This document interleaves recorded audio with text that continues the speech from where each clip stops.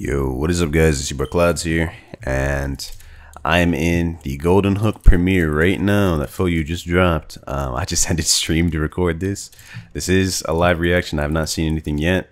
For those of you that wanted me to do it on the live stream, my bad. I just, I gotta get the video out, you know what I'm saying? But yeah, let's get right into it guys. Hopefully y'all enjoy this, and yeah, we're gonna be talking about it, see how good it's potentially gonna be. Hopefully it's decent.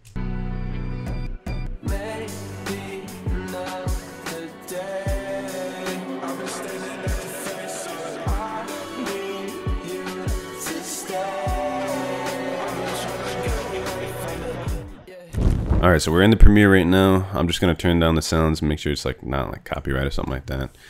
So first out, the first two moves. Hook, impale, / dehydrate.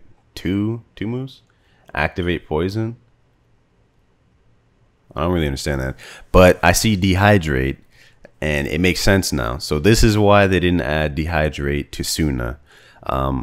A lot of people who I was talking to in DMs, like Shinra and some other people I was talking to about Suna, you might have known that I said I was disappointed that Suna did not have dehydrate move, which, if in case you guys haven't watched the anime, it's a dehydration move where it's like crocodile basically dehydrates your body to the point where you've got no water, and it is OP because like you can kill someone easily that way in the anime.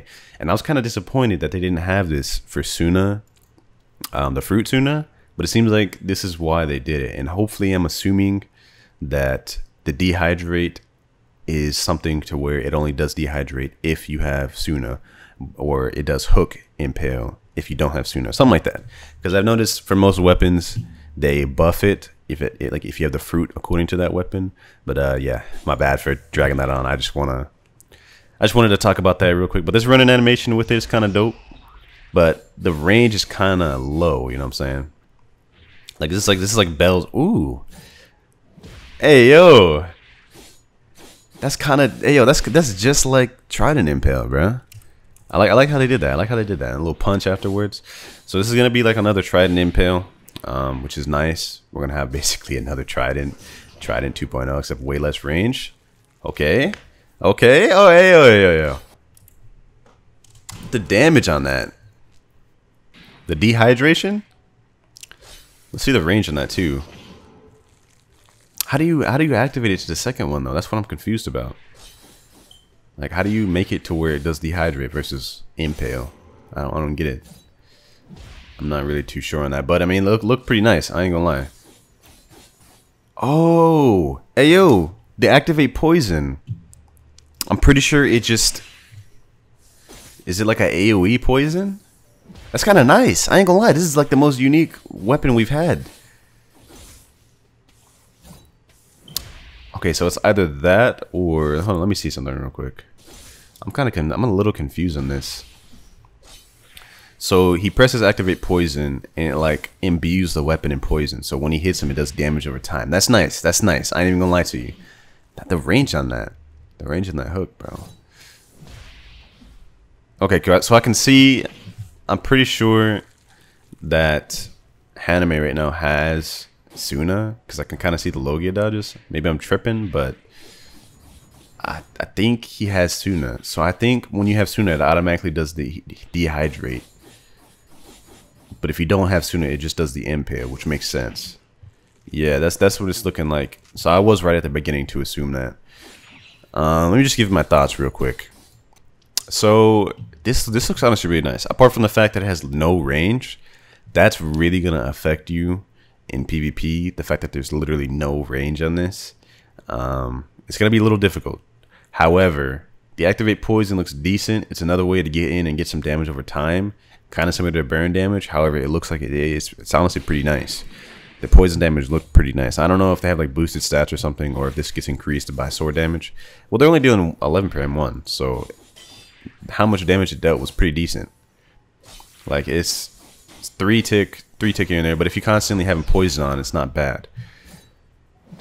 So I mean honestly, it's not bad, bro. It's not bad. Like, let's see how much damage full use dealing per M1, so we can get a feel for how much stats he has in there. Man, that dehydration did quite a bit of damage. I ain't gonna lie. Foyu's hardly getting any M1s in here. 47 per M1. Okay, yeah. So Foyu has boosted stats. Haname does not have boosted stats. But man, this hook, it looks all right. It looks all right. I don't think it's going to be like one of the best weapons in the game just because of the lack of range. I mean, you can't deny in PvP. You cannot deny that in PvP, lack of range is a huge, huge factor to whether something's going to be good or not. However, this range is more comparable to something like Talons, where it has like that little bit of extra extended hitbox, or Bells, where it has a little bit of extra extended hitbox. But that range is, you're gonna see it really come into play for whether this is gonna be good or not. Like there were even in this video, there were some points where Full U was like right on top of Hanum at M1ing, but it just wouldn't hit because of the range. And I feel like because of that, it's not going to be the greatest in PvP. And maybe I'm just jumping the gun right here, but most short weapons in general are going to be hard for PvP. But it looks like it's honestly pretty decent. It's a unique weapon. It looks fun. Obviously, I'm going to get this weapon and mess around with it in PvP. No doubt about that. Guaranteed, you know what I'm saying? But it's like, I don't know if this would be the weapon, the go-to weapon I'm going to use for like competitive PvP. Whereas like something like Kraken Blade, you guys see my reaction to that. Kraken Blade looks like it's going to be really solid. It's going to be really solid for PvP, you know what I'm saying?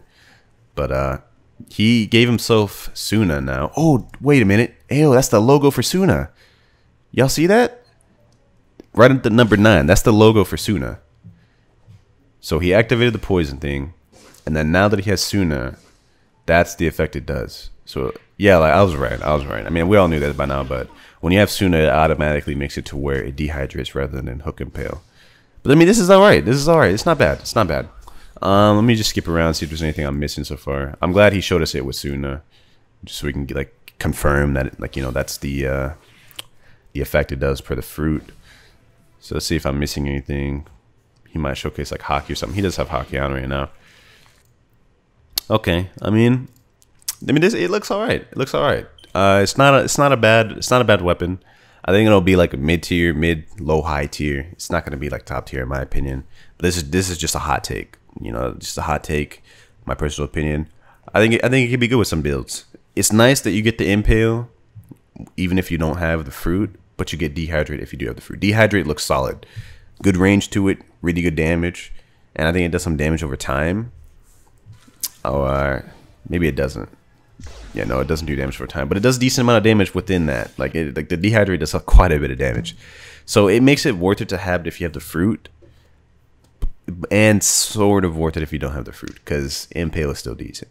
Anyways, let me know what y'all think about this down in the comments below. Overall, I'm not like too amazed by it. It looks all right. That's my personal opinion. But yeah, you know, this has been a live reaction. I'm really excited for update 4. Hopefully it releases sometime within this week or next week. I feel like they should release it next week.